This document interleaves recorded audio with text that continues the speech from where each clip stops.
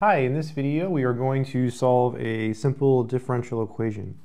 The question is to solve y prime equals 6x all divided by y squared with this initial condition y of 1 equals 2. This is called an initial condition. So what we're going to do is we're going to solve this differential equation and we're going to get an answer, and there's going to be a constant in our answer, a capital C. Then we're going to use this condition to find the value of that constant. All right, let's work through it. Solution. The first thing we want to do is take y prime and write it as dy dx. So dy dx is equal to 6x over y squared. And our goal is to get everything with an x on one side by itself together with a dx, and all the stuff with y's together with the dy. So we can cross multiply. Y squared times dy is y squared dy equals 6x times dx, which is simply 6x dx. Okay, and now we can integrate both sides.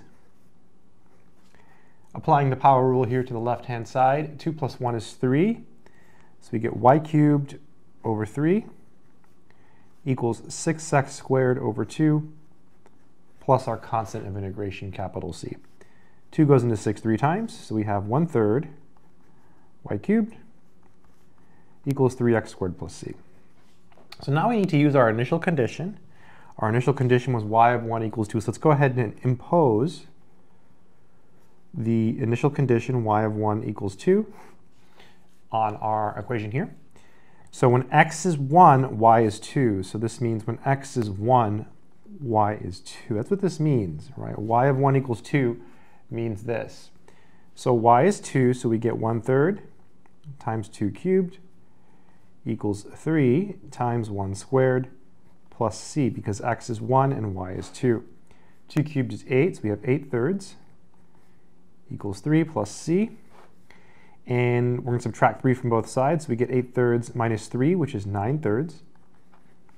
So c is negative 1/3. That pretty quickly there at the end, but basically what we did was we did 8/3 minus 3, and you can think of 3 is 9/3, so this is 8/3 minus 9/3, which is negative 1/3. So c is negative 3. So then you take your c and you go back to your original solution.